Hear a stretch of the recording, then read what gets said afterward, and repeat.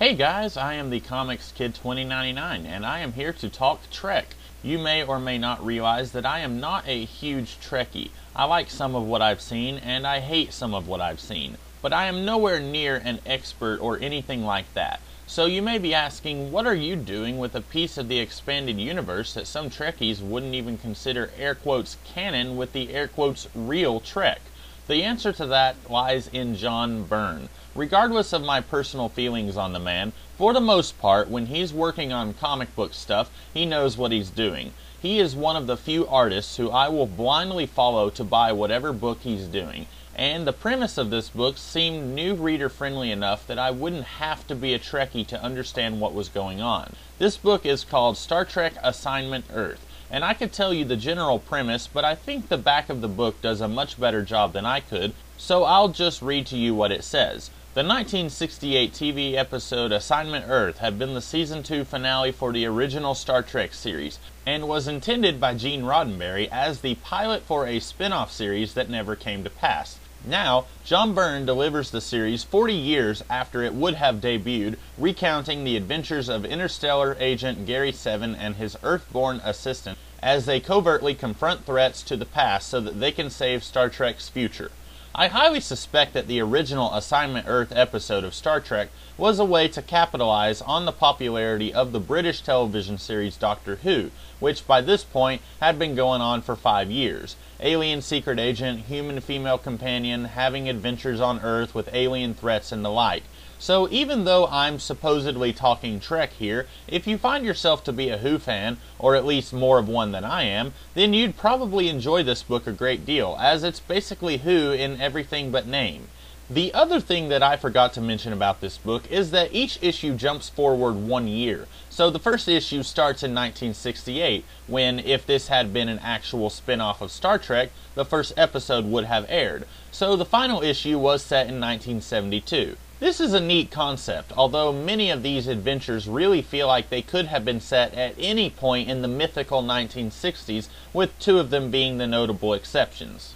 The first issue deals with a Soviet plot to foil an American super-nuclear project. This is possibly the weakest of the series. There's very little here that really feels like it belongs in a Star Trek story, even a story set in the 1960s of the Star Trek world. If anything, this feels like a truncated version of the James Bond story Dr. No. It ultimately shows us a brief glimpse into Gary that we don't get to see in any other story that I've seen with him, but this is made moot since the next issue is set a year later, and this is very much like it reboots the chance to look into Gary as a character. The second issue is a crossover with an episode of the original Star Trek series, where Gary and Roberta struggle to save the day without being recognized by the crew of the Enterprise. We are told that the Enterprise that is now in the 1960s will not meet Gary and Roberta for another year relative to them. I haven't actually seen the episode of Star Trek that this issue is crossing over with, and for the most part it does a good job of guiding you through the story if you have not seen that episode.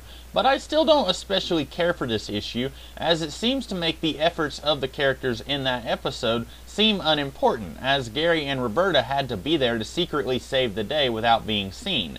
And then, even then, it seems like this entire issue is pointless, as Gary and Roberta travel back in time roughly 1 day and stop themselves from doing anything in the first place. And this, I guess, erases the duplicate Roberta and Gary from the future. I don't know how consistent this is with Star Trek time travel, but it just comes across like this entire issue is pointless and you can just skip it. The third issue is one that really does kinda have to be part of a specific time period, as it mentions the tragedy of Kent State, and it even evokes similar emotions that you think of when you think of the Vietnam War. In this story, Gary and Roberta run afoul of a cloning ploy that could easily escalate out of control of the men responsible for it. This issue is maybe one of my favorites, as it has just the right amount of alien science fictioniness, but it doesn't feel the need to be embedded in the world of Star Trek as the previous issue does. This issue also gives us a love interest for Roberta, and I really like the way his story plays out, and then we find out in a truly touching moment that he died the same year that he went to war. But once again, instead of the book taking any moments to explore how this would affect Roberta, it jumps forward 1 year in time because that's the premise that we are dealing with. The fourth issue is a strange one. We get to see the aliens that Gary works for and their enemies, and we see that these enemies are a gigantic threat across the galaxy. But at the end of the day, because each issue is self-contained, these guys get dealt with in a frankly easy manner, and it feels sort of anticlimactic at the end. The final story is another one that could only have happened at a specific time. We see that the Soviets are attempting to replace Nixon with someone who has been surgically altered to look like him. Gary and Roberta stumble onto this plot, but at the end the two Nixons get into a fight, one of them dies, and we don't really know which one is the real Nixon. Then we flash forward 2 years later, where we see Nixon resigning from office. So I want to say that one thing I really like about this book is that each issue stands on its own. You don't have any of this nonsense that is practically company policy these days, where you have a 6-part storyline, and then that arc is just part of a larger puzzle, and it takes you 5 years to even begin to see that larger puzzle. Brian Michael Bendis. In the 5 issues that we get, every one of them stands completely alone, which, once upon a time, that's how all comic books were, and it made reading them infinitely more easier, and it made trying to get into a new series also easier. Something to keep in mind, companies. Anyhow, this is certainly because of the idea that each issue is like a select adventure from one season of this imaginary Assignment Earth series that never existed. It kinda would have been impossible to do any kind of arc at all, and the arc that we do get is a little, well, sloppy would be a nice way of putting it. It seems like the species that Gary and Roberta deal with in issue 4 are responsible for giving alien technology to some of the villains that we saw in previous issues. But as I said, that was tied up kinda quickly considering the amount of weight that is put on it throughout the book and that particular issue.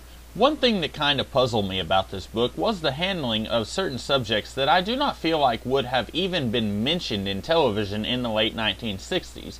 I just don't see criticizing the president being something that would have been done before Watergate.